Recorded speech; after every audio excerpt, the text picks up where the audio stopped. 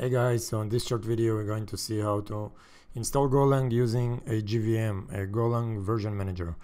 So we're going to install it, we're going to play with some of Go versions, switch between them, see how it's done, see where the files are stored, and also see some of the problems we might have during the installation of GVM. Other than that, this is a great tool, I use it a lot. So for starters, let's go to GVM's project in GitHub page, and let's install it with their bash command.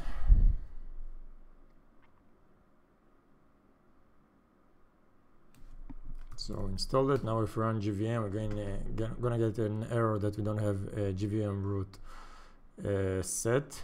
So we need to take this string and add it to our bash profile on Apple, on Mac, or bash LC like that on Linux. So let's do just that.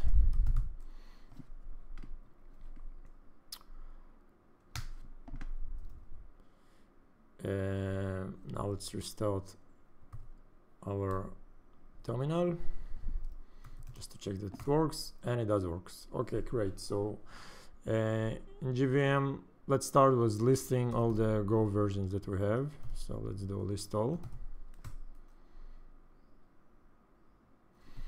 and at the time of the video is made, Go 1.81 is the stable version. So let's try to get that. Now this is the issue, a small issue we have with GVM. Since Go 1.5 and on, they stop using the C compiler during the build process, and everything is compiled with Go. So basically, to compile a Go version, you need Go installed. So in order to overcome that, you have two ways. You have the way that they explain to you in the documentation of the project, which is install a lower than 1.5 Go version, use it, and then export the Go root bootstrap path, and then installed 1.5 or more. Or, and I find this way much easier, just to install the binaries of no matter what Go version. Let's do that. Let's install, let's say, Go 1.8, and big B stands for binaries. So we're already getting the build version of Go. We don't need to build it our own. Cool. Now all we need to do is use the version we just installed. So let's use Go version 8, and let's get the latest version, which is install Go 1.81.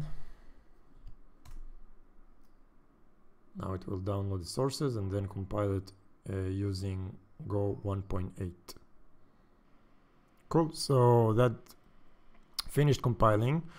Now let's use it as our main Go. Now let's check our Go version, and we can see that it is 1.81. So now we can list all of our installed Go versions, and we can switch easily between them. I would recommend use the default flag on the version that you want to use, so it will always it will always be used on each startup. Now let's go and see where are the files stored. So I'm in my user folder, and all all of the Go sources and binaries are stored inside a hidden folder which called GVM, and inside of it we have a folder called Goes, and inside of it, just clear it out, oops, we have our versions. So when you do a path to configure your SDK inside your IDE using, this is the way to find them. Cool, let's go back. So now the last thing that we left is to uninstall the Go 1.8 because we don't need it anymore.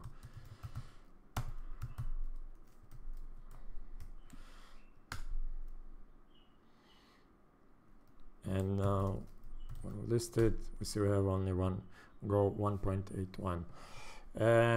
If you have any troubles in installation or you don't have the string for defining the GVM path, you can find it in an article, a useful article I saw. It's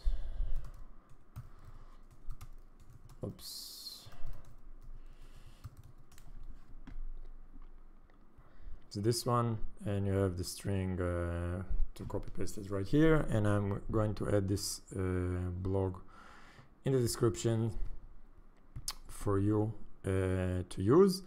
So that was a short video. I like GVM very much, very easy after you set it up at the first time, very easy to use, very useful, and I hope you will enjoy too. So see you in the next video. Bye bye.